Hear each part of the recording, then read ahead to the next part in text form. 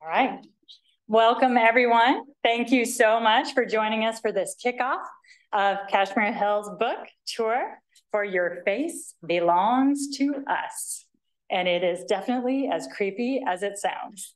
My name is Jolynn Dellinger. For those of you I haven't met yet, I teach privacy law and policy here at the law school, and I teach technology and ethics for science and society. And I have the pleasure of introducing your show tonight, Kashmir Hill in conversation with our own David Hoffman. So David Hoffman, as I'm sure many of you know from your class, formerly headed up privacy and security for Intel and is now a professor at Stanford School of Public Policy. I'm co-teaching the class with Shane Stansberry here on cyber readings, cyber policy. I would give him an extra title. This isn't a title that actually exists, but if it did, Collaborator-in-Chief is the title that I would give to David Hoffman. And he has really driven the collaboration across this campus of faculty and students who are interested in cybersecurity and privacy issues. And it's in large part because of all of the work he does in that area that we have amazing events like this that benefit all of us. So thank you for that. I appreciate it. Also, thanks to Spencer Reeves, who always does all kind of work behind the scenes to make these things happen. Also, I'm so excited because I've been a fan for a long time of Kashmir Hill, to introduce you to her tonight. A Duke grad, of course, we need to say that right up front. Always proud of our Duke grads. A technology and privacy reporter for the New York Times, but she has been doing this for years. She's been doing this work for Gizmodo, for Forbes, for Fusion, for Above the Law. And she's been working, in addition to telling us about facial recognition tech, which you read about in the book that we have today, other important tech-related issues, Talkspace and mental health apps, consumer scores and credit card data, innumerable things about Facebook. People you may know, the shadow profiles, the tech that's designed to keep our eyes on the screen, location tracking as well. And so all of these things can show and be evidence of the fact that she is such a supremely talented investigative reporter. But one thing I wanted to point out, in addition to that, is her creativity. She is so creative, experimental, and thoughtful about where we are in our digital age. I just wanted to mention a few in case you haven't seen these from the archives that you should definitely look up that are my favorites. One is from Gizmodo, The Living Without the Big Five. She went to such great lengths to actually create an environment where she could live without Amazon for a week, without Facebook for a week. This is way harder than you think it would be. You've got to read the articles to know. To live without Google, to live without Microsoft, to live without Apple, and then I think 1 week without all of them. Ingenious. And it just also raises issues that go to consent and choice. And our ability to choose whether or not to participate in the system, which are so fundamental to privacy law. Also tracking her husband with permission to check out air tags and tiles, transforming her own home into a smart home to see where all that data was going. So again, it's not just reporting on a company, but coming up with these ingenious ways to give us insight into how our data is being used. So one last point I want to make before they start talking is you will often hear people talking about privacy as something that's at odds with the media. And the media can invade people's privacy. That's true. That is often true. But it's also the fact that the press, in particular investigative reporting, is crucial to privacy. It's crucial to our understanding of privacy. Without investigative journalism, we wouldn't begin to know a fraction of what we know about what's happening with our data behind the scenes, how emerging technologies work. And increasingly, corporate access to data implicates government access to data because of the many public-private partnerships that are built around surveillance technologies and data collection, some of which you're going to hear about tonight.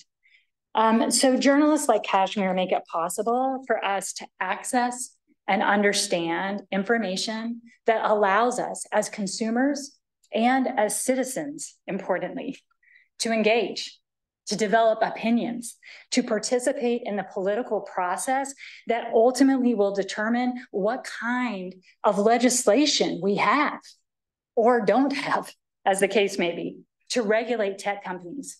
We can't have an opinion about what we don't know. So Your Face Belongs to Us is a phenomenal page turner of a contribution to public awareness. I strongly encourage you to read it if you haven't already. I couldn't be happier to welcome you here to Duke to talk about your book, and we are so looking forward to your conversation. Thanks.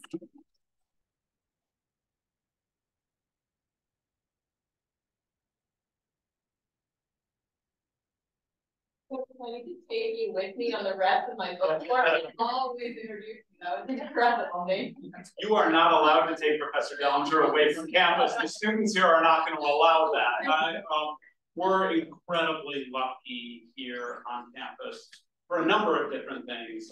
I think one is to have a faculty member who I believe, and I feel confident that I can say this, offers the best information privacy law class and the best information privacy ethics class anywhere in the country.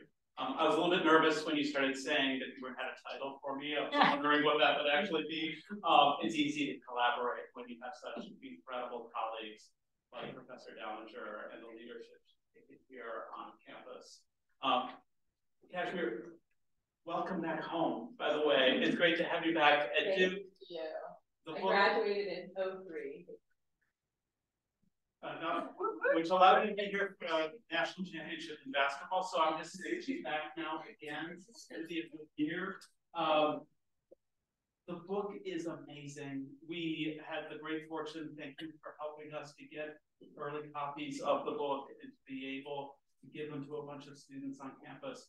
The reviews are great. The opinions that Professor Dellinger expresses what I'm hearing from everybody who has read the book. It's a true accomplishment. We here at Duke believe that journalism is one of the foundations of democracy. And I think your leadership that you have taken of showing how technology right now has a significant impact on democracy and the reporting that's necessary to shine a light on that and to be able to defend the institutions that we need. So I want to thank you for that. We are all in your debt tremendously. Yeah, I mean, it's my pleasure. I think journalism is one of the best careers. Your job is to have questions and be curious. And I love telling a good story, so I feel very lucky to do the work that I do. Well, and I think I have a sense that you could tell the story of what I had for lunch, and it would be an amazing story. And that is particularly true in the narrative that you have laid out in this book. And let's just start right at the beginning on the front cover. And I'm wondering, you refer to a secretive startup in the title of the book. And maybe you could talk just a little bit, because there's many people in the room have read the book, but not all. And it would be good maybe to lay a bit of the background from who is this secretive startup and the lengths that you had to go to understand what was going on. Yeah, so this book started in the fall of 2019. I got a tip that seemed too crazy to be true. I got an email from a public records researcher I knew named Freddie Martinez, and he had been sending out FOIA requests to police departments around the country, wanting to understand what facial recognition technology they were using, and what companies they were working with, how much they were paying for the technology. And he ended up getting this very surprising 26-page PDF from the Atlanta Police Department. And it mentioned this company that he'd never heard of before, called Clearview AI. And he starts reading this document, and the first thing he sees when he opens it is a legal memo marked privileged and confidential. And it was written by Paul Clement, who is a very famous lawyer, now a law firm partner, but he was Solicitor General, a lawyer in the United States under George W. Bush. And in this memo, he's describing and he says that they billions of photos from the public internet, from social media sites like Facebook, Venmo, LinkedIn, without, he didn't make a point of this in the legal memo, but without the consent of the people who take this demonstrate, to build a facial recognition that works with something like 98.6% accuracy. And he said that the lawyers of his firm had used it, results, and he had basically written this memo to reassure police officers who might use this app that they wouldn't break the law by doing so, which is pretty unusual. And so Freddie read this. He thought, wow, this is crazy. The way he put it to me is, this company is selling our Facebook photos to the cops, and asked if I'd be curious to look into it, which I was actually, I don't remember now, I think 6 or 7 months pregnant. I was in Switzerland when I got the email. It was midnight and I was about to go to sleep, but I just immediately called him and I said, yes, I definitely want to look into this. And then started trying to look into Clearview AI. And it was a very strange company, and there were a couple of red flags right at the beginning of the investigation. I went to when I got back to the US, I went to their website, and it was just very little there, Clearview.ai, and it just said artificial intelligence for a better world. Didn't say anything about facial recognition technology. And there was an address that placed it in New York City. So I went to Google Maps and I checked where exactly they were. And it was just a few blocks away from the New York Times building where I worked. So I thought I'll walk over there and go check it out. And so I walked a couple of blocks over and I get where Google Maps sent me, and this address doesn't exist. There is no such place. So that's strange. And I look on LinkedIn. There's one employee listed for Clearview AI. He has 2 connections, which is, that's less than many people have on LinkedIn. And his name is John Good. And I thought, this doesn't seem like a real person, but I sent him a message. He never responded. I tried to find people that were connected to Clearview AI. It seemed like they had taken some steps to hide kind of who worked for the company. I reached out to Hoffman. I emailed him. I called him. He did not respond. I found Clearview AI listed on an investment tracking website called PitchBook, and there wasn't much there, but they did have 2 investors listed. One was a company, a venture capital firm called Clearview Partners that I hadn't heard of before, and my colleague who covers venture capital at the New York Times hadn't heard of before. And the other person I had heard of before. His name was Peter Thiel, very famous venture capitalist, very rich from co-founding PayPal and then very early in Facebook. So I reach out to him, his spokesperson. I say, hey, I'm looking into this company, Clearview AI. It says Peter Thiel's an investor. And he said, oh, I don't think I've heard of it before. I'll get back to you. Never hear from him again. So I'm pretty frustrated in trying to get somebody at Clearview AI to talk to me. And so I end up finding police officers who have used the tool. And police officers don't always want to talk to you when you're a journalist, especially when you're asking about surveillance tools that they're using. They don't really want bad guys to know what they're doing. But in this case, I did find a few officers who were like functioning. And the first one was a detective in Gainesville, Florida. His name was Nick Ferrara. He investigated financial crimes. And he was very excited to talk about Clearview AI. He said it was incredible. It was like no facial recognition tool he'd ever used before. That he had a pile of kind of dead-end cases on his desk, and he ran the photos through Clearview AI and got hit after hit after hit. He said he had been patrolling at one point, and there had been a bunch of college students standing outside of a bar, and he asked them if he could test this app on them, and that he was able to, under the dim streetlight, take photos of them and identify 4 out of 5 of them, and found their Facebook or their Instagram profiles. And the students were amazed, and they're like, can we use that app? And he said, no, it's only. And so I said, oh, I'd love to see what this looks like. Can you show me an example of the search?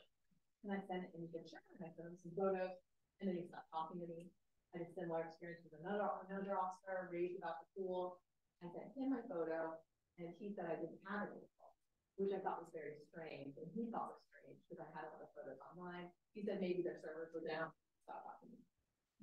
So eventually I recruited basically a police officer in Texas who agreed to basically help me investigate Clearview. And he went to the website, he requested access to the tool. They were giving out free trials to police officers for 30 days. So they immediately sent him the app. He did some tests with the app and it worked really well. He ran my photo, no results. And then a couple of minutes later, he gets a call from a number he didn't recognize. He picks up and the person says, "Hello, this is Marco from Clearview AI support. I have some questions for you. Why are you running this Kashmir Hill lady's photo on Clearview?" And they ended up deactivating his account. And he was creeped out. I found it very chilling. He was very surprised that Clearview AI could see who he was searching for.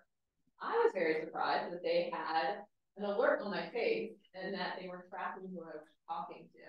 And that was, I mean, almost from the very start, I just was obsessed with this company and how had they done this? Who were the people behind it? And what did this mean for all of us? So you end up though finding out who is behind it, and I think every great story needs great characters. Boy, did you have good material to work with in this particular situation. Could you talk a little bit about how you found out who the founders and the people behind Clearview were, and describe them a little bit? Yeah. So so I told you there was that other investor that I'd never heard of before, here in Alma Park. And it turned out to be a venture capital firm that was right outside of the city. They were in Bronxville, New York. So I took the Metro North up to their office. And it took a while. I go into the book, but basically I had to hang around for an hour because they are never at their office. And I thought that they were going to come in. Their neighbors told me they never come there. But as I'm walking down the stairs to leave, I kind of given up. These two guys walk in, and they just had on expensive clothes, and they just looked money. And I said, "Oh, are you with Karen Alma Partners?" They said, "Yeah, we are. Who are you?" And I'm like, "I'm Kashmir Hill. I'm the reporter who's been following you at Eden." And the firm's founder, who's one of the two men, David Scalzo, his face just falls. And he's like, "Clearview's partner, Clearview's lawyers told us that we're not allowed to talk to you." And I had on a winter coat and I pulled it aside and like pushed out my pregnant belly as far as it would go. I came all this way. I've been reading here. I'm thirsty. And so David Scalzo, kind of decent guy, he said, "Okay, why don't you come in? We'll give you some water." And I said, "No, we could just talk off the record." And we go in and we sit down and start talking. And it was kind of like the conversation with that detective in Gainesville. David Scalzo just got really excited talking about this AI and how excited he was to invest in it. And that right now they were just selling to law enforcement, but that they hope to sell this tool to everybody, to hotels, to shopping malls, to grocery stores, to you guys. He said, "I want Clearview AI on every phone in America. I want people to, the way we talk about Googling something, I want people to Clearview faces." And I was like, "Oof, that's like a little dystopian." And he said, "Maybe it is, but I'm convinced that privacy is safer, basically." And I told him, I am going to write about this company. I explained to him kind of the reporting I've done, the police officers I've talked to. And I said, "It looks really bad that this company won't talk to me and that they're hiding from me. It makes it seem like they're nefarious or bad actors." And I said, "I think it would be helpful if you talk to me that there's somebody in the story who's saying something good about me." And so we agreed to go on record. And he confirmed to me that, yes, Deal was the first investor in the company. I later learned he gave them $200,000 before they were Clearview AI when they first called Smart Checker. And he believed the people behind the technology. And there was two names I've never heard of before. He said, it's this guy, Richard Schwartz, who turned out to be a little older, not your usual kind of tech bro young founder. He had worked for Rudy Giuliani and he was the mayor of New York. And the other person, the genius, the technical mastermind, was this young guy. He said he was descended from Vietnamese royalty, and his name was Juan Contact. And I was like, how do you spell that? Because I need to. And he goes up to the whiteboard and writes it out, and it was an unusual spelling. And he was this really young guy who grew up in Australia. At 19 years old, he dropped out of college, moved to San Francisco. So he was kind of chasing a tech dream. It was 2007. He was taking Facebook quizzes. He started making games for the iPhone when it came out. And then he ended up moving to New York and falling in with very interesting cast of characters. And he told me, you know, he is kind of trying to keep his identity hidden because he has a little bit of golfer history. And I told him how there's this one guy on John Good, named John Good on LinkedIn, and he said, oh yeah, that's by there. And so Clearview Hill was involved, and so Clearview has a long history of connections within the Republican Party and conservative movement, and there were other connections for the founders with the conservative movement. Is that right? Yeah, so that journey was kind of one of these stories. When he moved to San Francisco, he let his hair grow long. He played the guitar and hung out with musicians, artists. He was part of a liberal crowd. But then in the 2014-2015 era, he later described it to me as he was radicalized by the internet. And he was very involved in a conservative crowd. You know, he was retweeting people from Breitbart, followed Milo Yiannopoulos, all of those characters. And he moved to New York around this time, and friends of his described him, you know, New York is a very liberal place. And Juan would walk around in a big white fur jacket with a MAGA hat on, show up at parties, and people thought it was ironic, but he was really very into Trump and excited about Trump becoming president. And he became friends with this guy named Charles Johnson, or Chuck Johnson, which was a name and it took me a while to put it all together, but it's a name I knew from media, because he's kind of a famous conservative provocateur, wrote pretty extreme, did a lot of like race baiting on this site he used to run from News, and Gawker covered it a lot. And so one time and Charles Johnson went to the Republican National Convention together when Trump was becoming a candidate. They were very excited. And they actually met Peter Thiel there. That's the first time I met Peter Thiel, as I understand it. And Charles Johnson ended up talking to me a lot for this book for various reasons. Told me that that's where the idea of Clearview AI came together. That they're at this conference, there's conservative, there are kind of people they saw as enemy, like liberals, that are kind of there and watching it, and they wish they had an app that you could use to just kind of point your phone at somebody and get more information about them, and understand whether you should befriend that person, whether they're a friend, whether they're a foe. And so, yeah, that was the roots. It was very much came out of the conservative movement in that particular time. And the first time the predecessor to Clearview AI, which was called Smart Checker, was deployed, was at the Decor Ball, which was this event around the Trump inauguration, organized by people who were very excited that Trump had won. And Smart Checker / Clearview AI kind of taking credit for making sure that Antifa people weren't able to buy tickets for the event because they had done on those people. And I learned this because they had put together this PowerPoint presentation when they were pitching this tool they had built to the Hungarian government as a border security mechanism. And it was out there PowerPoint presentation about how they could use it to screen people coming in through the borders, people that were arriving on airplanes, that maybe we could put this facial recognition technology into drones and that they could patrol the border and keep out, ne'er-do-wells, which in this presentation was defined as people affiliated with George Soros and the Open Society Foundation. So yeah, it was definitely some very alarming inclinations that the government had in its very early days.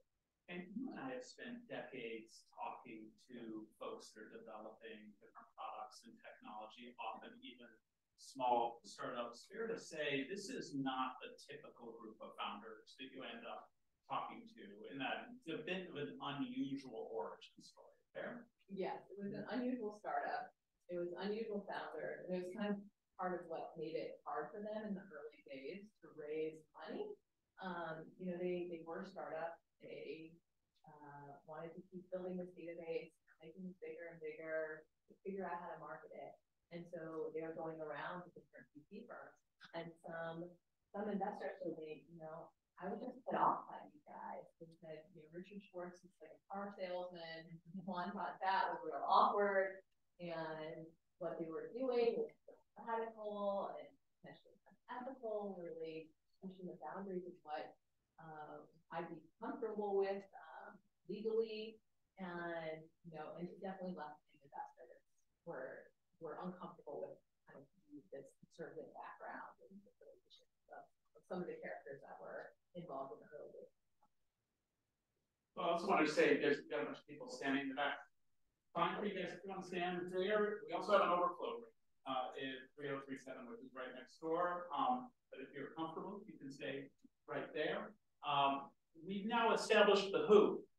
And I think people have a general sense what facial recognition technology is, but I think it's important probably for everyone to understand what does this technology really do, and how does it work to understand who people are? What's the data that's being used to train the AI algorithm? Yeah, so for Clearview AI, they have a database now with 30 billion data sets, which is, you know, many more people than exist on the planet. So for any given individual, your face might be in there many different times. And, you know, though my face was blocked from having results that when the police officer searched me, when I finally got to meet with the client contact, and I've now met with him many times since then, he ran a search on me, and I did have results. And I asked him about that. I said, "Oh, it must have been a bug before." But for me, there were more than 100 photos, and basically just took a photo of me, and you know, within seconds, the screen just starts filling up with my face over and over again, from many different years of my life. I'm in profile, I'm looking down, and you can click on photo, it'll give you the full photo, it'll give you the website that it comes from. So the way of having all kinds of information, you know, someone's name, their social media profiles, you know, potentially where they live, their kind of interests and activities because of all these photos that are out there. For me, personally, Clearview searches, there's been like me at a concert, and it's someone else took a photo and I'm just in the crowd. In one case, there was a photo there was somebody in the foreground and then somebody walking by in the background. And I didn't think I was in the photo at first, and then recognized the coat that the person in profile in the background was wearing. And it was a coat I bought in Tokyo at an American vintage store, and very identifying, very unique. And I realized, wow, that's me in DC. And I think the photo was from 10 years earlier. He was able to pull me up, you know, his profile photo of me. There's a photo of me with a source, somebody I was interviewing for a story, and that made me realize the sensitivity of these kinds of pictures of, you know, what it can reveal. So yeah, I mean, one thing I think about a lot now is coming out of the pandemic, there are so many people that start doing online sex work and starting OnlyFans accounts, and I think for a long time people have assumed that you could be anonymous if your name wasn't attached. But with a tool like this, you know, anywhere where your face is seen can be linked back. And you detailed in your book examples of even one person who came to you talking about how that is something that person does regularly, trying to re-identify those folks, which I think is a really powerful way for us to think. We'll talk a little bit more about risk in a bit. But I want to continue on this. So like, okay, so they're developing this technology, these rather unusual founders. Oftentimes, I mean, finding business market penetration for new products is actually really difficult, particularly because you've got entrenched large players, like the large platforms that are looking for opportunities for new technologies that integrate into their platforms. So this startup was not the only startup or effort creating facial recognition technology. Why did the large platforms just not already own this market? Yeah, so Google and Facebook, I learned working on this book, both developed Clearview AI type capabilities internally. Google as early as 2011 said that this kind of facial recognition technology to identify a stranger was the one technology that it had developed, but decided to hold back, felt that it was too dangerous. Facebook, I have this really kind of absurd scene in the book of this video I watched from 2017 of like 6 Facebook engineers in a conference room at Menlo Park, and they rigged up a smartphone on the brim of a baseball cap. It's kind of held in place by rubber bands, and it looks like such a silly and stupid version of the future. But when the person wearing the cap like turned his face at somebody, the phone would see the face and call out the person's name. And so Facebook has developed this early too, and now Meta's chief technology officer has talked about that he thinks that companies should put facial recognition capabilities into augmented reality glasses. Companies were just worried that this was too taboo, potentially illegal. They had more risk because companies are scrutiny. And so what Clearview AI has done is not a technological breakthrough. It was really an effort where they were willing to do what other companies, bigger companies, hadn't been willing to release. Let's extend that a little bit and actually talk about the business model that developed over time for their technology. And I'm thinking specifically their focus of narrowing, at least initially, and now maybe as a result of some legal issues, on law enforcement. And they've made the argument of saying, they're trying to help catch criminals, and shouldn't you all just feel safer because of that? And I actually thought you described in your book really well the answer to that question of whether that's a valid argument. Yeah, I remember asking one of that first interview I had with him, you develop something that's pretty dangerous if it was just available to all of us, are you worried about what you've done and implications of what you've done and the fact that you process a lot? And I remember he said, that's a good question. I'll have to think about that. And what, he is going to have and what he could have said during that interview is, this is the best use case for this kind of technology. We are only making it available to police and security officers. This is being used to, and they were actually offering to kind of private companies, which using this for shoplifters. But he said, this is a crime-solving tool. He specifically said, we're using it to catch and stop pedophiles, and it's not being used by pedophiles. Things about children.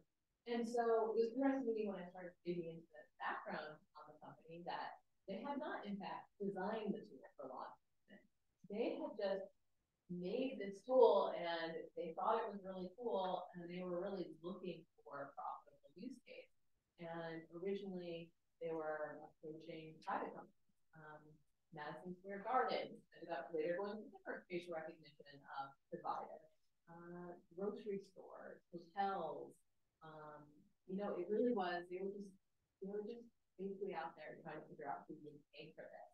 And it was, and they actually offered the app to basically business people they were pitching, and then also venture capital. And so one of the crazier stories in the book is one of these guys, John McKee, business owner in New York, billionaire, has run for mayor there, and owns the Graffiti grocery stores. He had the app on his phone, and he was telling me about how he had been at an Italian restaurant one night, and his daughter walked in, and she was with some date that he didn't recognize. So he had the waiter go take a photo of the couple, and then ran the guy's face through the UI, and he found out who he was, just like that. And he did not also put it in his grocery store, but the reason that Quantum Cat was ended up selling it to police is that they were pitching it to a real estate firm. And the director of security there was studying the app, and he used to work for the NYPD, the New York Police Department. And he said, wow, my colleagues would love this app. You should pitch it to them. And so he set up a meeting with the NYPD. NYPD did, as predicted, really like the app. Soon tons of officers are doing free trials, running thousands of searches, using it in active investigation. Meanwhile, none of us know it's happening. You know, the people who are being investigated don't know it's happening. And NYPD starts telling other law enforcement, wow, we've got this pretty cool. And it just starts spreading from the NYPD to law enforcement agencies around the world. And now Clearview has contacted the Department of Homeland Security. They've $2 million for Clearview. They have a contract with the FBI. And the Navy is funding them, and the Air Force is funding to develop augmented reality classes that would be capable of representing faces that soldiers use, for example, potentially identify. So this argument that they make then as they're evolving who they're selling to and they're getting negative feedback from venture capitalists, including Ashton, right? They pitched that. Did he have it on his phone for a while? Yeah. So yeah, they pitched it to Ashton Kutcher, very famously now in his current scandalous moment, but runs a child safety organization called Thorn, and he pitched it to him for Thorn, but he got it on his own phone, and he thought it was really creepy. And so one day he was on Hot Ones.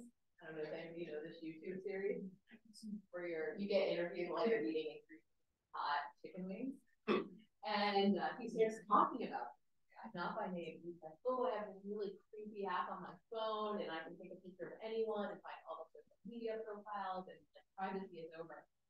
And Quantum Cat was horrified when he watched the Hot Ones, because he's trying to keep Clearview AI a secret.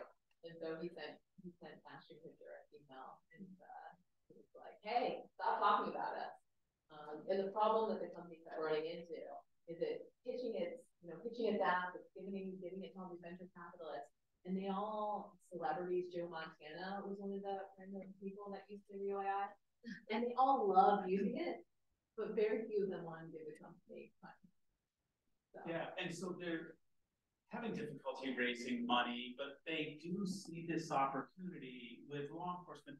A really important and cautionary tale about that with the Robert Williams story. And maybe I think many people wouldn't know about that, but the response about why should we not just feel comfortable with law enforcement having access. Maybe you could talk a little bit about what happened to Robert.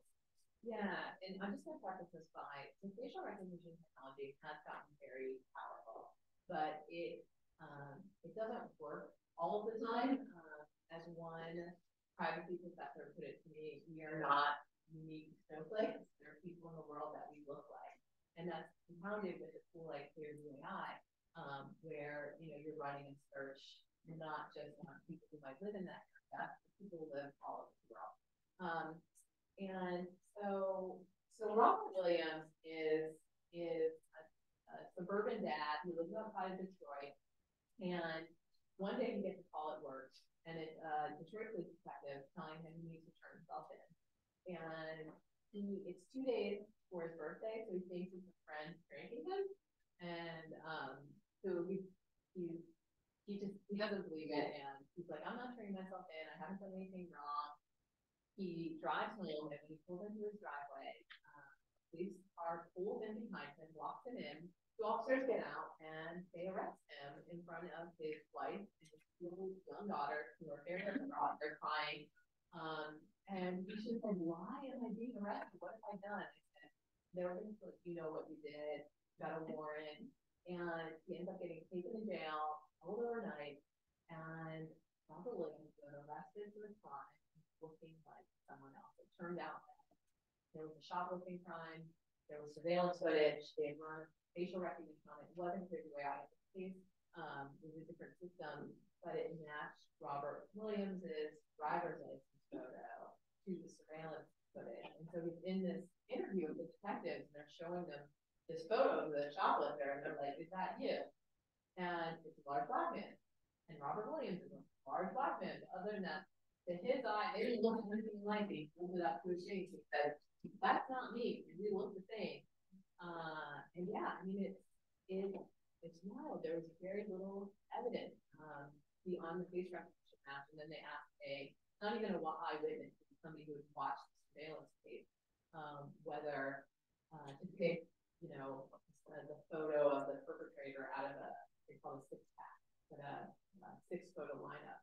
And that woman agreed with the computer. Robert Williams looked like this person. And so it was really alarming story. We had to hire a lawyer. He had to fight the charges.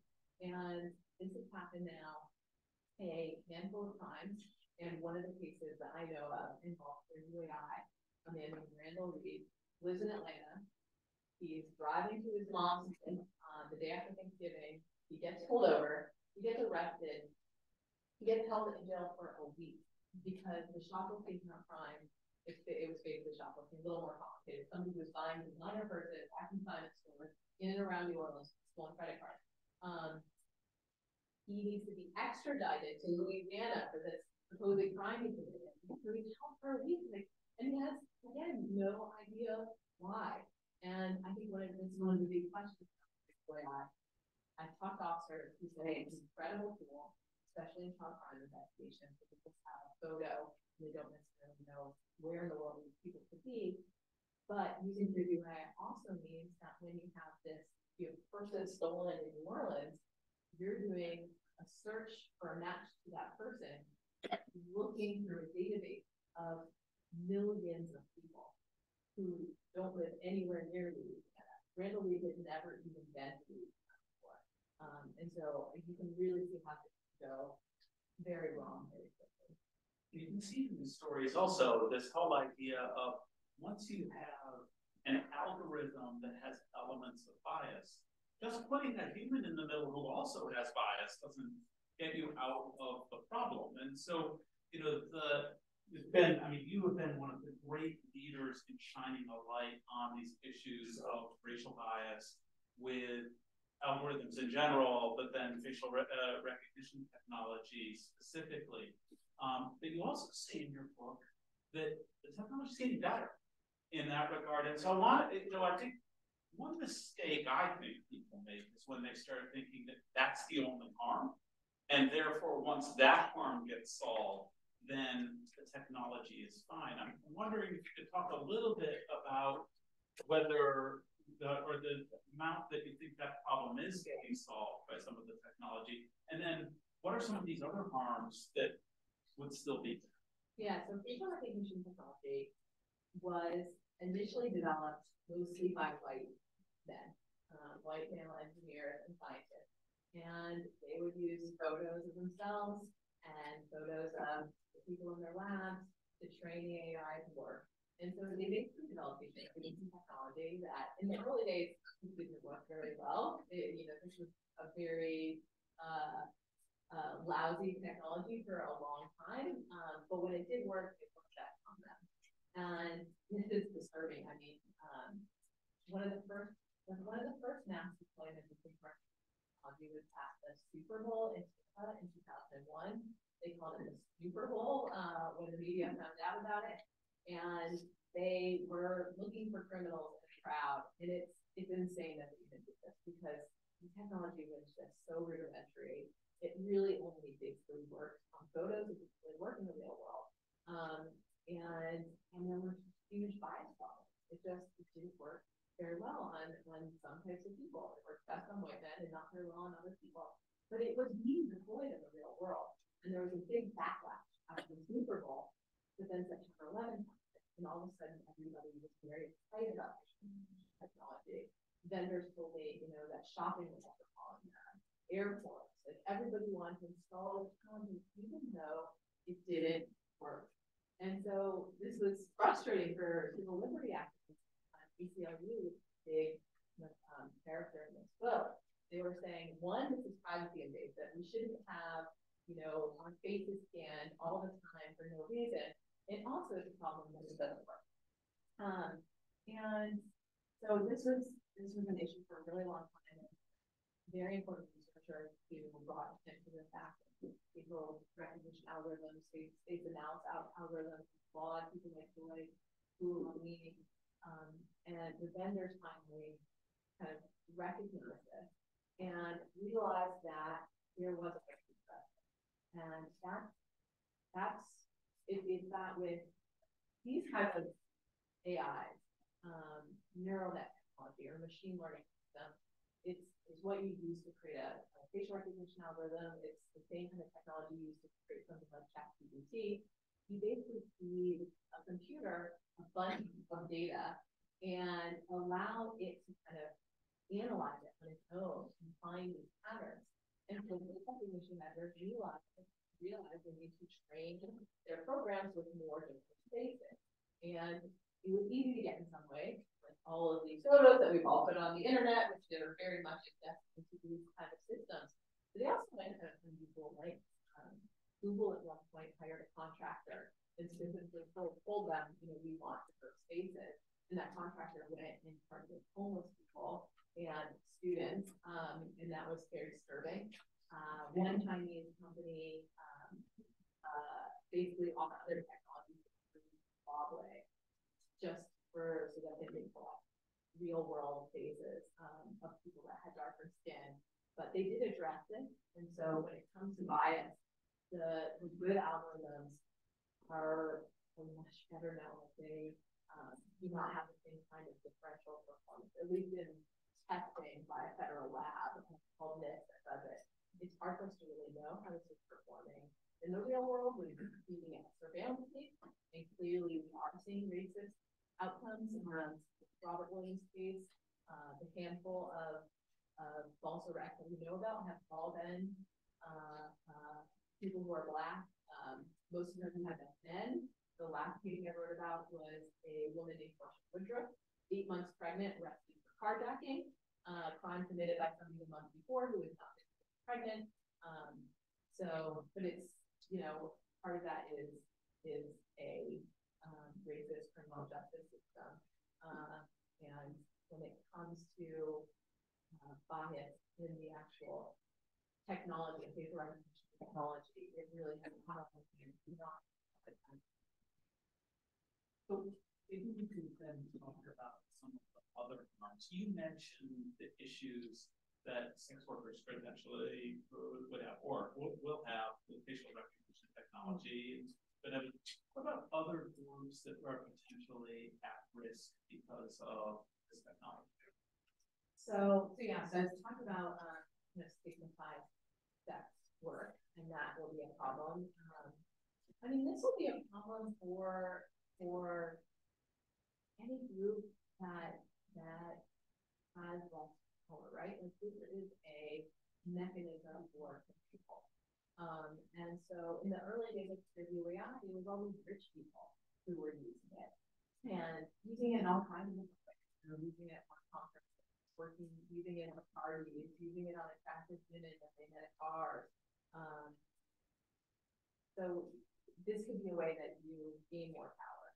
I think anybody who shoplifts, they will become pariahs. Their faces are going to end up on lists. This is a known shoplifter. And so how long does that haunt you? If you shoplift once, is that going to follow your face around for a year, for 7 years, forever? Basically, anytime you've done something wrong, because of the way this technology unites your online dossier with your kind of real world persona, the same way that it's hard to escape your online footprint, if you've ever had a reputational issue, that will move into the real world and will follow your face around.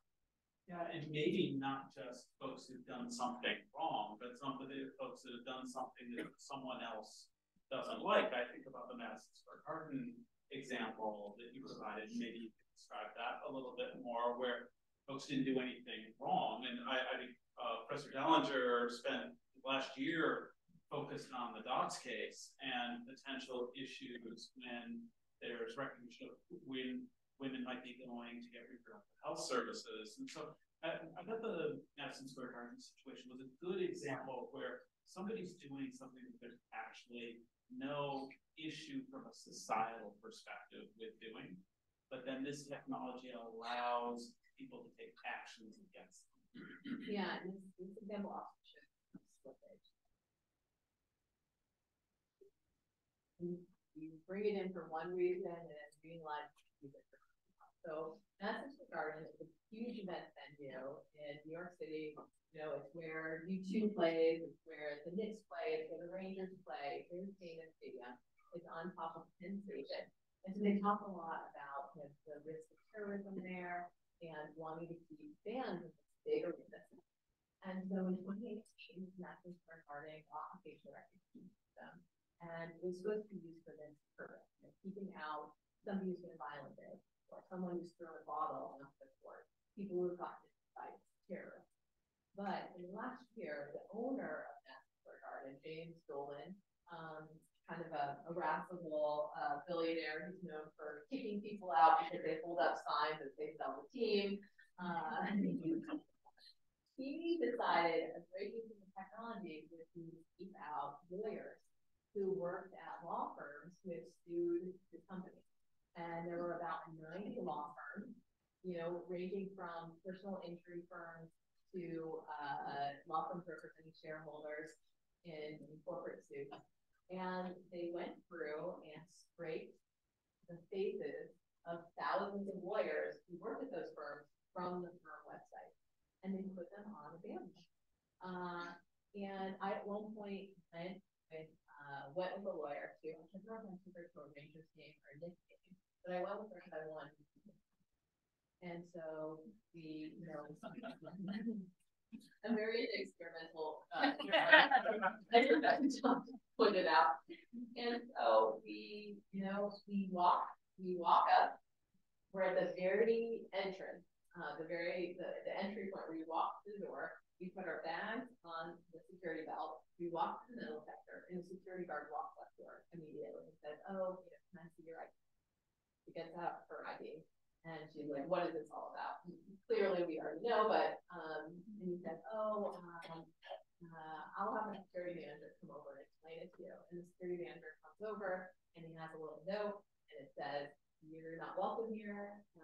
You know, your law firm has sued us." She said, "I'm not working on that case. I have nothing to do with that." He says, "It doesn't matter. You're not welcome here." So the law firm dropped the case, and she got kicked out.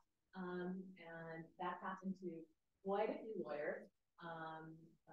Madison Square Garden also owns Radio City Music Hall, so it happened to a mom who was at going to a Rockette show with her daughter's Girl Scout troop. She got kicked out. Beacon Theater. One of the lawyers I've talked to who this happens to, he has a twin brother. And when his twin brother tries to go to Knicks games, he gets pulled aside, but he shows them his ID and say, "I'm not." This is a wild thing. I mean, I couldn't believe it when this happened as I was teaching the book. And even I couldn't believe this was already happening. I thought we were 5 or 10 years away from that kind of really shocking use of facial recognition technology. But think about the other things you could do. I mean, yeah, you can punish lawyers, you can punish pesky journalists, keep them out. You know, you can keep out anyone who's ever read really negative review of your business, which is a really good way to keep people from writing bad reviews. They'll probably write bad reviews about the fact that you do this, but they probably won't complain about their meal anymore if they like coming there.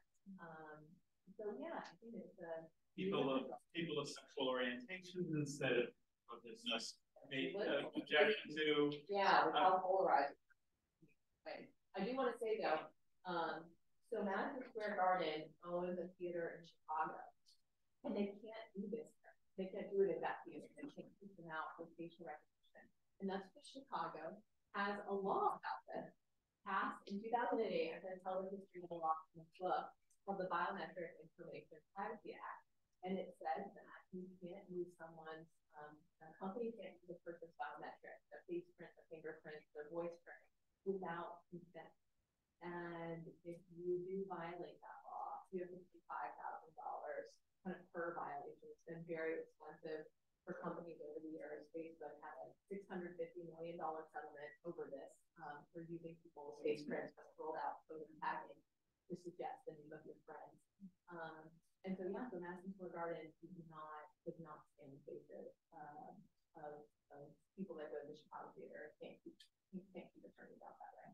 Like you mentioned, I think that's where we should go next. Let's talk about potential solutions to these. First, I would say one thing. Law students in the audience will always welcome you back to Cameron Indoor Stadium. You might not be able to see anywhere else.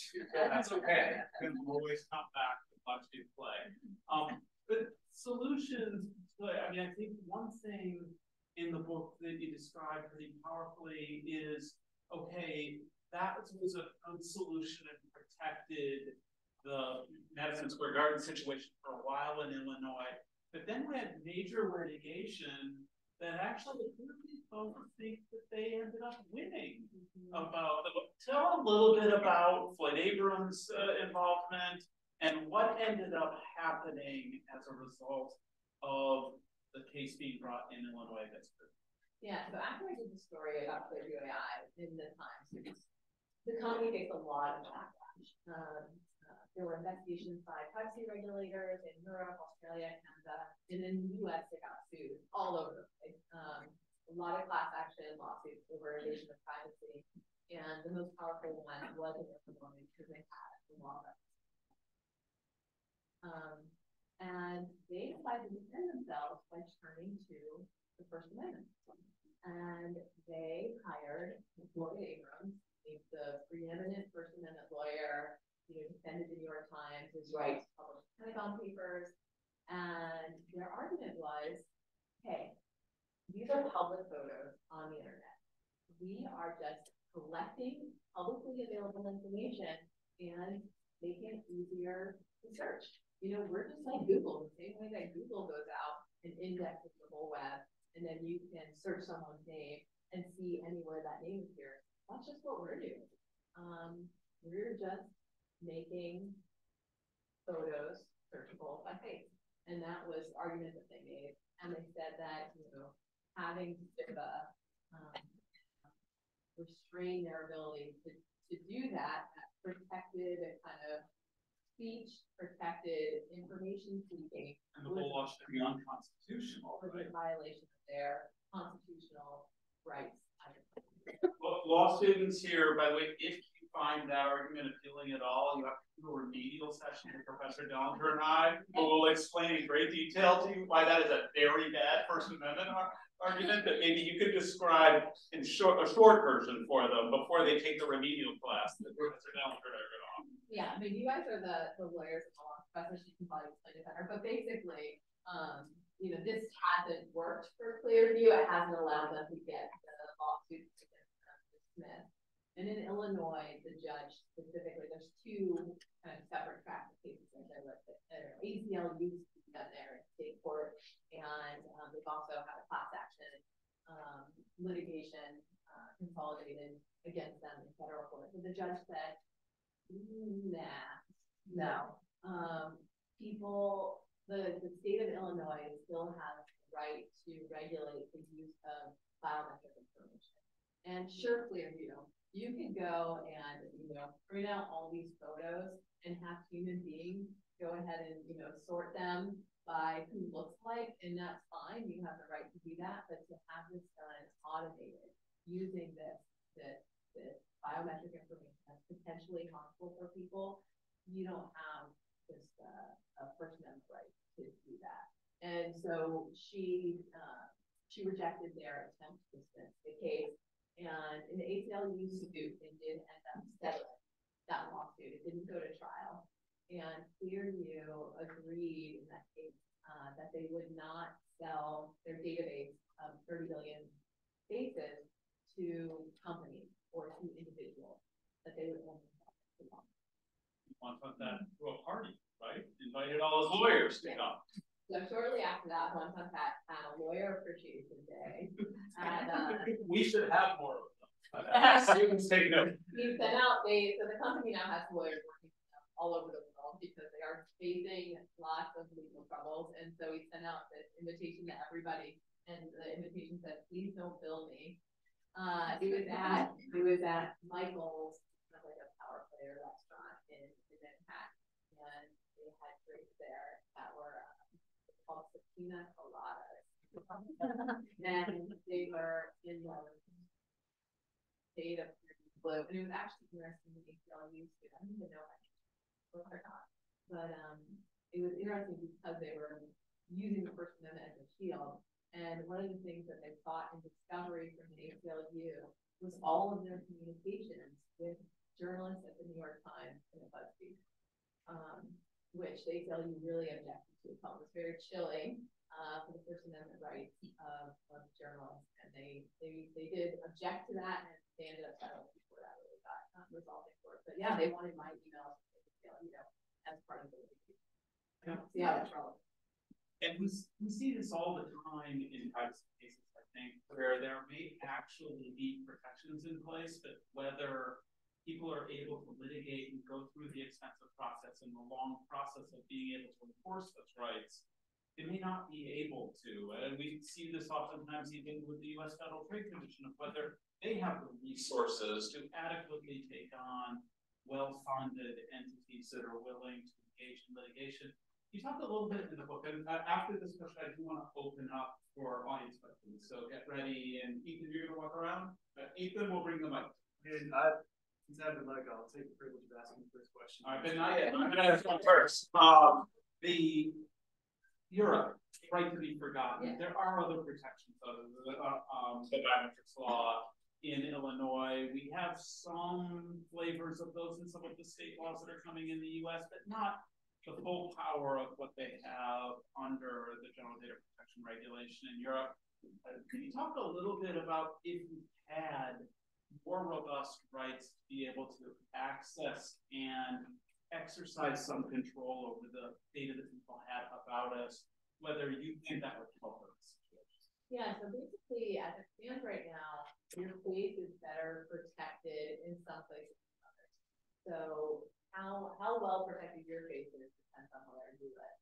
So who in here is from one of these states? I'm going to name them. Just put your hand up in the air if you live in one of these states, or from one of those states, or have an address that you can claim in these states. California, Connecticut. You can keep your hands up. Colorado, Virginia, or Illinois. So all the people with their hands in the air are better, you have better protected faces. So congratulations. So what you guys can do, if you hate the idea of Clearview AI, you live in states that have a privacy law that gives you the right to access and delete information that a company holds on you. So Clearview AI has a privacy request page, and you can go there. You will have to show them an ID showing that you have a connection to that state, and you can ask them for your report, and so you can see what Clearview AI has on you, and then you can ask them to delete the thing. And the rest of you are out of luck. I'm sorry. But if there was some kind of access and deletion law that was national law, or if your state passed it, and you too would have control over whether you were in the database or not. There is another, we didn't really talk about it, but there is another Clearview AI like clone. As I said, what they did was ethical arbitrage, and they're not the only people who have done it. And so there's one company called PimEye, public-based search engine. Basically, anyone can use it. You have to pay a subscription. I have it. I can run a check on anyone if you want. I have 25 searches, so I can't do you all. But with a subscription, you can do what you do on Clearview, where you upload a face. You can see where the full image, you can see where it is on the internet. And its database is not as big as Clearview AI, it is insights, but it is out there. And PimEye, you guys can use, anybody can use this room. And they actually do have an opt-out where if there are results for your face that you don't like, you can request that they be taken out of the database. And from the reporting I've done with people I've talked to, it doesn't work. So if you're leaving this and you're feeling some sense of despair, I won't tell you that anyone in the room could do that. But it is pretty wild that compliance is out there. I do write in the book about a very creepy guy who was addicted to porn, who PimEye is now kind of part of his addiction, who lets people find the real identity of the porn stars and try to find photos of his Facebook friends.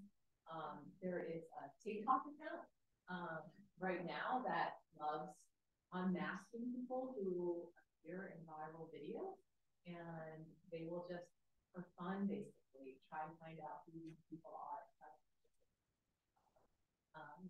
And yeah, so it's kind of why I want to write this book right now, because I feel like we're on the verge of this just being everywhere and kind of getting away from us before we can exercise more control over it, give us greater ability to get ourselves out of these diseases, make more decisions about, like what acceptable uses are. So yeah. I think the book is amazing on that part. I think it's a call to action for all students, policy students, anybody who wants to engage. You've got the opportunity to advocate for greater rights for yourself and for others. And if we had greater rights, you could actually see turning facial recognition technology into privacy enhancing technology where you could search yourself using these tools and then find out where this stuff is out there and ask for it to be taken down. I think the reason that I think PIM is supposed to stand for personal information management, and it is the way that this site, they say that you're only supposed to look for your own face, But as I said, if you have a subscription, you could do 25 searches a day. I don't know why I would search my own 5 times a day. Ethan, you're up. Is it on? Oh, there we go. Okay. Yeah, I just wanted to start off by saying thank you for coming here. This whole talk has been really informative, and to the whole team here for setting this up, Professor Hoffman, Dellinger, and Spencer, and the rest of you who made this happen. This has been really great. The book has been a super informative read so far, and you mentioned it earlier briefly about Facebook's technology, or Meta's now, with suggesting tags, and how a lot of big tech companies were kind of looking for ways to improve their biometric data and find a front-facing way to do it. And in retrospect, that method was a really good one, and in hindsight, not one that I thought about, and maybe other people in this room didn't realize as well, was a way that they were doing it. So I was just curious if other big tech companies that you're aware of right now have found other clever ways to hide in plain sight and do something similar to that, where they're collecting biometric data for the purpose of face scanning or something similar. And it's in a way that we can't really tell, but if we thought about it, is kind of obvious. Well, it does make me think of, there's one relevant FTC case on this, and there was a photo storage site that was called Everalbum. Everalbum. And it was just a place for you to store your photos and make it easy to share with your friends. And he did this kind of tagging. And it turned out that Everalbum had a sister company called, I think it was Paravision, right? I think it was Paravision, and it was a facial recognition algorithm company. And it turned out that they had been using all these people's photos to train their facial recognition algorithm. That was actually one of the best algorithms out there that they were selling to law enforcement and companies. And the FTC said that this was deceptive, and that it was unfair to their users. And it was a very unusual case in that they forced them to delete the algorithm and the training data they use. I've never really seen anything quite like it before from the FTC. And so that was seen as, yeah, you can see people, you didn't let them know. One thing I did want to say about, you brought up Facebook. And Facebook has said, their current chief technology officer, Andrew Bosworth, has said that he's interested in putting facial recognition capabilities into these augmented reality glasses that they've been working on for years. And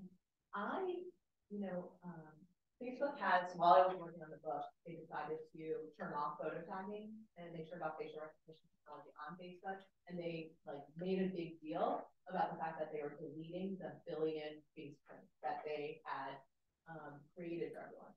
But there's one person who worked there who told me, create it overnight again. They have all the photos, they can turn this back on.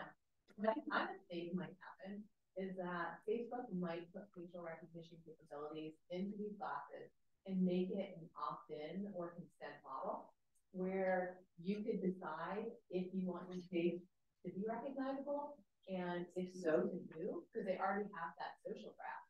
So you could say, in the same way that we kind of set the publicity of our Facebook profiles or your Instagram profile, you could say, okay, I want my face to be recognized by everyone.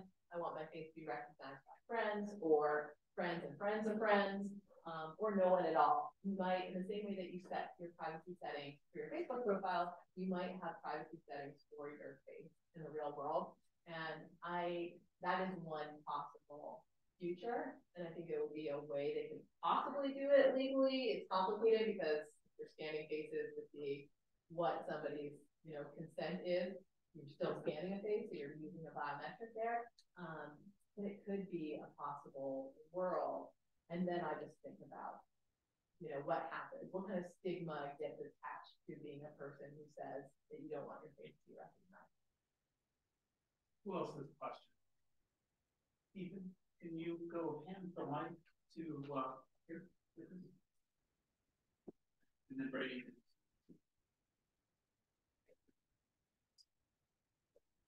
Okay, thank you again, Mrs. Hill, for coming, and to everyone for Call me Cash. Everyone calls me Cash. Okay, that's very Cash. You didn't say that.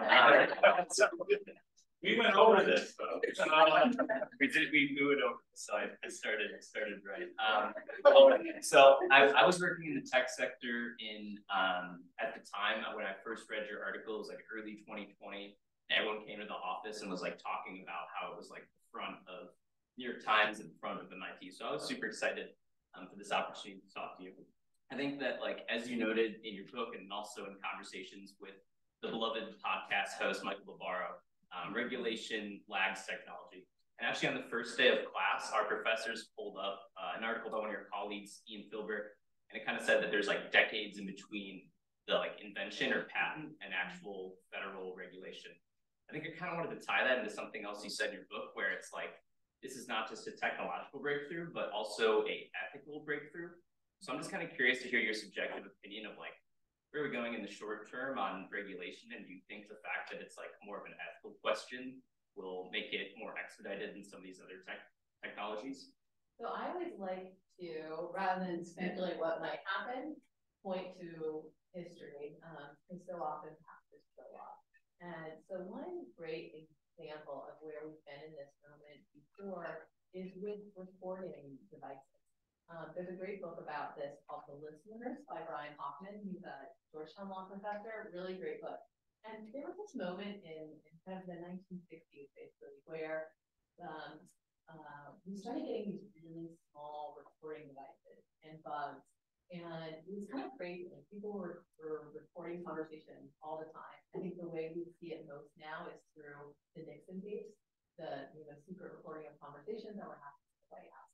And people were freaking out about this. They thought privacy was over. Your phone's going to get wiretapped. People are always going to be recording you. There's nowhere you can go and have a private conversation.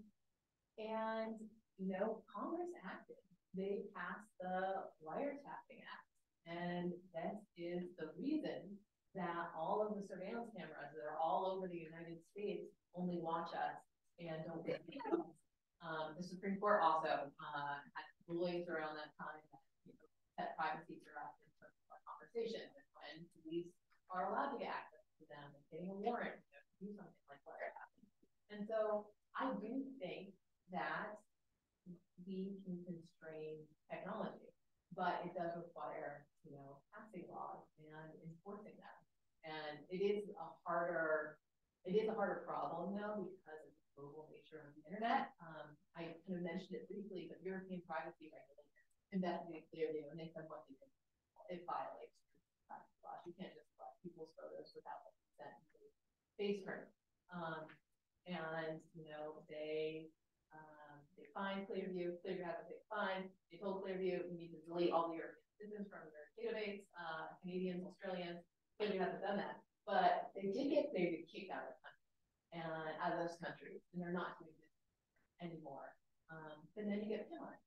And Pinline is a company that the person who owns it lives in the country of Georgia. Its corporate headquarters are in the UAE, and it has legal services from somewhere in the Caribbean. And so I don't know, how do you regulate? It really requires, with these kind of digital technology, having some kind of international kind of enforcement, some kind of standard block. So it's definitely challenging, but we have successfully done this in the past. You have the mic over, and then we'll come up here. I'll just stay here since I'm about to pass the mic down. So echoing sentiments, amazing work. Very, very glad to have you here. To store billions of images takes terabytes of data, and I'm sure they had to go through some kind of hosting service, AWS, Google Cloud. So I was curious, one, if you looked into these collaborators, and two, how much responsibility do you think that these third-party companies have? So for policy options, is cracking down on hosting services, or you talked about open source TensorFlow, machine learning programs, is that viable, more harmful than beneficial? I was kind of curious your thoughts on that, because there were more than just two programmers who eventually made this possible. And AWS was surely aware of terabytes of photos and millions of calls to recollect them. Yeah. So thanks. So Correct. Yeah, one hat claims that they're running their own servers and that they have all the data on their own servers. I am also skeptical of that, and I have not been able to run that down because it would be such a computing load. But he said, yeah, we'll use something called CERN or CERF, some kind of open source software. But no, at the point that they're at now, they have to have kind of a more robust infrastructure. And this has been an interesting thing with technology. This kind of let's regulate by going up the tech stack or going down the tech stack, depending on how you're looking at it. Yeah, I mean, it can be an effective method if you have the visibility into the tech that they're using. That's hard for like me to figure out, but it would be possible for the government to do if it came to that. But at this point in the US, there doesn't seem to be anyone investigating that, unless the FTC is sitting on an investigation that we don't know about. Yeah, there just hasn't been that much that's happened here that has been in the courts.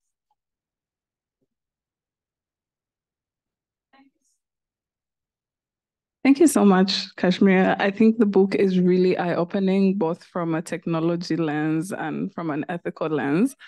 I have a question about OpenAI.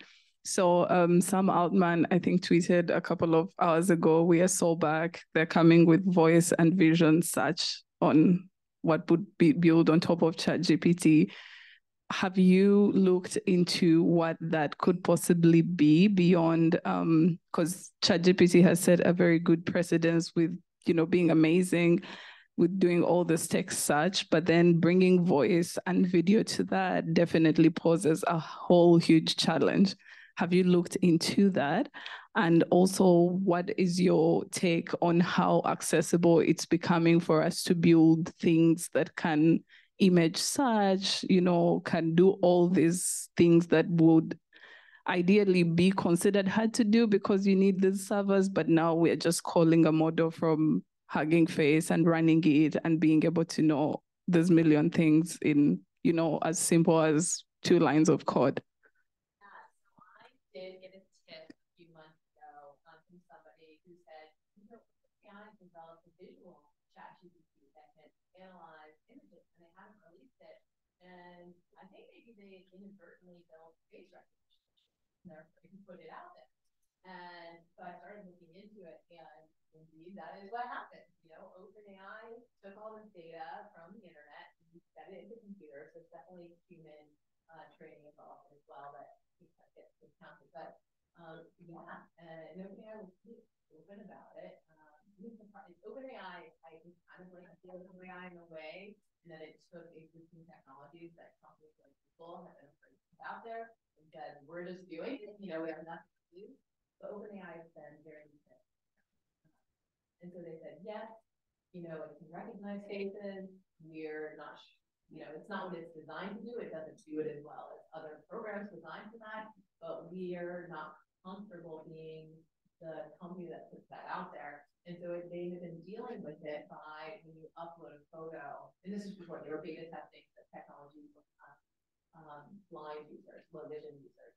And when they would upload a photo, it would basically blur the face, so that the software didn't realize the face. And this was actually really frustrating for their beta testers who were affiliated with an app called Be My Eyes. And I talked to one and he said, you know, I am blind. I can't see faces. I would have to rely on this technology like this to tell me, is this person smiling? Yeah, are they frowning? You know, who is this in the image? Is this my sister? Is this my mother?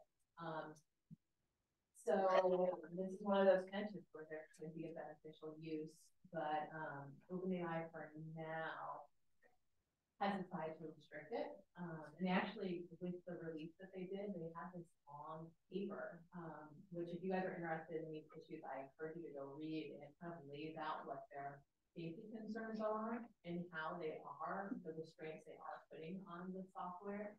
And one of them, a lot of these companies are thinking a lot about how much emotion analysis should we be doing. Should we be identifying people's gender in the ways that that can go wrong, identifying their ethnicity, and a lot of these questions right now about how much they want to do. On your second question, I knew what I should have written it down. Okay. Yeah, it's more about how easy it has become for us to build these technologies. So that is, I mean, I think that's the big takeaway from this book in terms of the current world of AI. I think for so long, policymakers were not passing really laws around technology and kind of relying on companies to make good decisions. And in some cases that works. You know, as much criticism as Facebook and Google get, they are not worried about what people do. They are. And in facial recognition technology, they did hold it back. But now that the software is being open source, it's much more accessible, you're going to have more radical actors like the Clearview AI of the world that can build these, I mean, incredible technologies, and they can just bootstrap it and do it for pretty cheap. And I think that, you know, we're going to see that with other times. People using things that are kind of frightening, things that we don't want. I feel like voice search is coming. You upload a little bit of somebody's voice, and you just get all the recordings that they've ever had on the internet.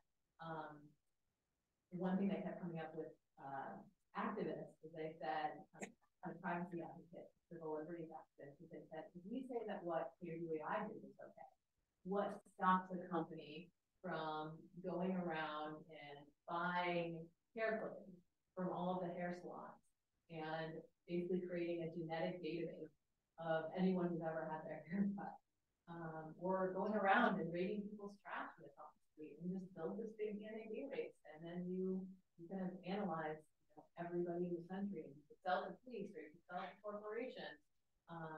But if you don't have some kind of you know, legal restraint on this kind of activity, you will see really shocking technology by the most radical actors.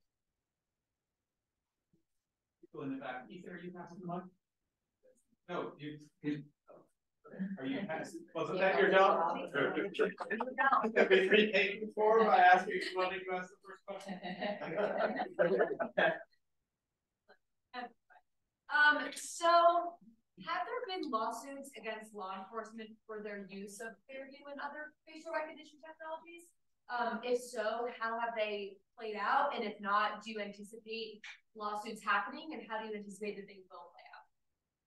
So I don't think I could think of a lawsuit against a government agent for using it. Certainly, there have been lawsuits, not specifically around Clearview AI, but challenging the use of facial recognition in something called threats.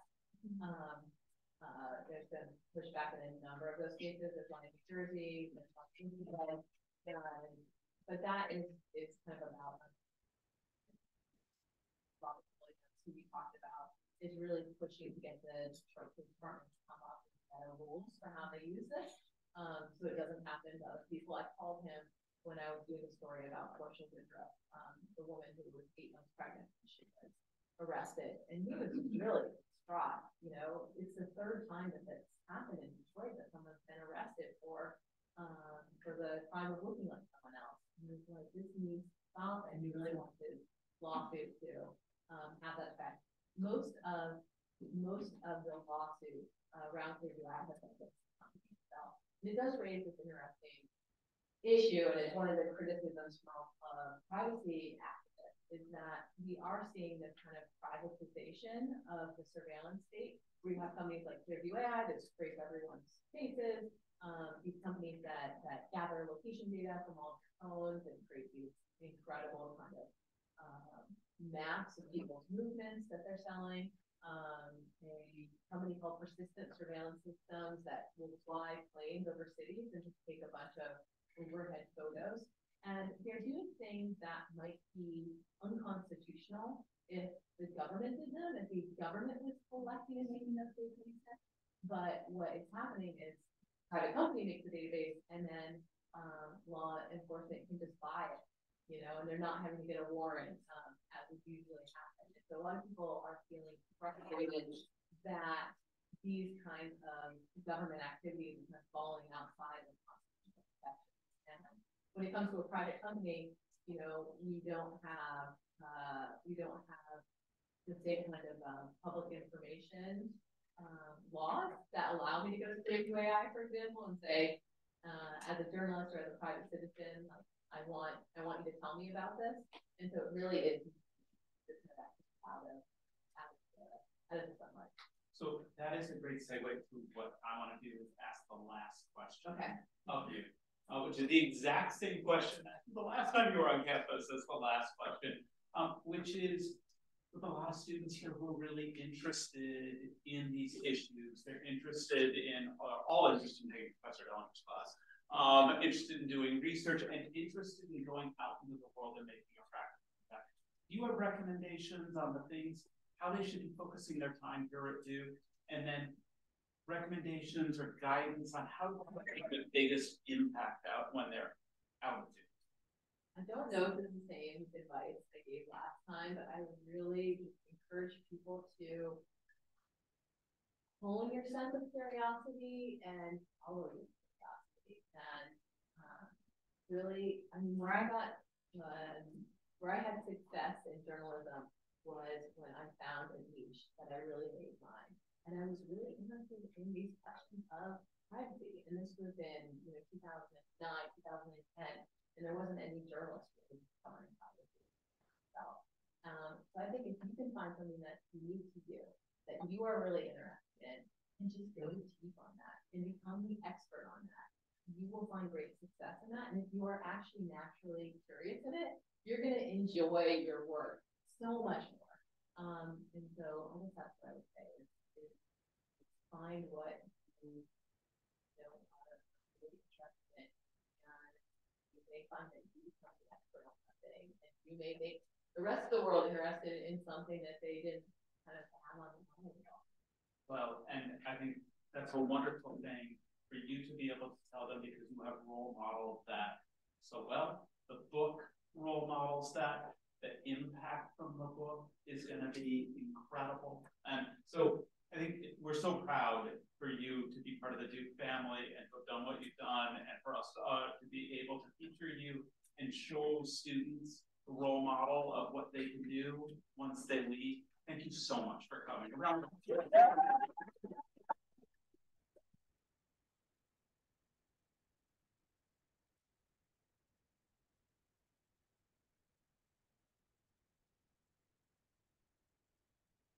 A few minutes for signing books? Yeah, I can sign books. How 2 minutes? Yes.